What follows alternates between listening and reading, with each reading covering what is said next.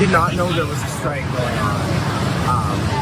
We took buttons from one of the volunteers passing out buttons. So I pinned it to my jacket right here. I did not have the shirt on at first. We walked in, we went through security. They asked us if we were part of the strike and we said no. Some security guy came and pulled us off to the side. After we went to the bathroom. And he was like, "You're out." I already talked to people above me and I see that on your shirt. I'm part of the show, like, you're out. No questions asked. And I was like, well, we can take the buttons off. And he was like, no, you're out.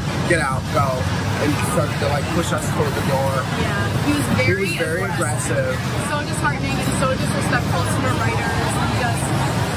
I wouldn't have expected that from Drew. And anyone. Yeah, you can tell after reading the statement and after seeing how her crew handles things on her set that they truly don't care. A couple of disappointed fans in Drew Barrymore. And as you can see, this is how those things work, Michael. She said, I would have expected from someone else, but not Drew Barrymore. Drew Barrymore was not kicking people out of this show. But I don't understand. But her show facilitated that.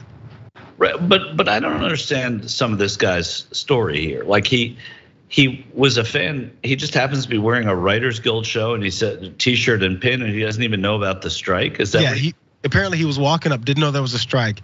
Some of the strikers were like, "Yo, you gonna go into that show? We're striking," and handed him some pins. So they said, "Oh, sure, we'll slap that on," because maybe they just learned about it. But the shirt was a Writers Guild T-shirt, was it not? I think they gave him all the swag. No, right. I think he changed into it after they kicked his ass out, and then that's when he's like, "I'm full boat." Because what they did say was afterwards they went and joined the strike, right? Because they were very upset, and now Drew has lost their, at least to a degree, has lost their respect. A little bit more though, because I missed what was probably an amazing Drew Barrymore show. Who knows what happened? I guess we're gonna have to wait to find out if you're willing to support such a thing. Here's more from what the Drew Barrymore show said about that altercation, because this could look bad. They said, it's our policy to welcome everyone to our show tapings. And due to heightened security concerns today, we regret that 2 audience members were not permitted to attend or were not allowed access.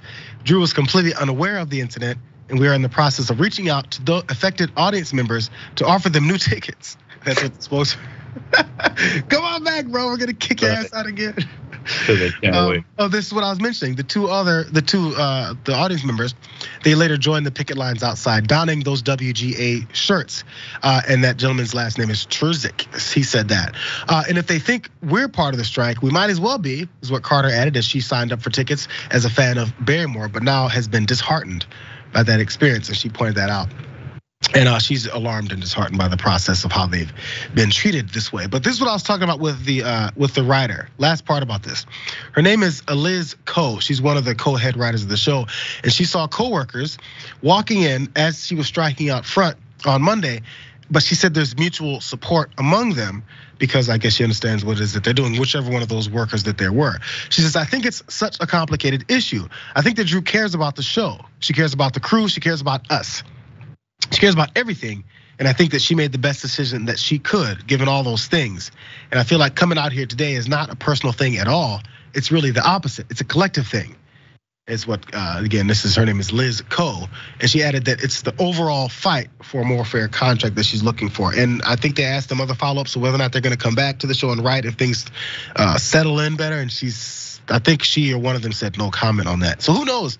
At this point, when something like that happens, even if you get it back or you end up looking better at the end of it, you still might lose some talented writers and people that actually made your show your show. We'll follow this story tightly as things develop.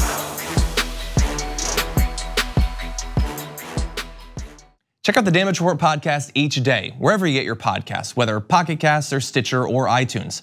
You can join me as I give you the news and stories you want, with a range of co-hosts and interview guests jumping in on the fun each day.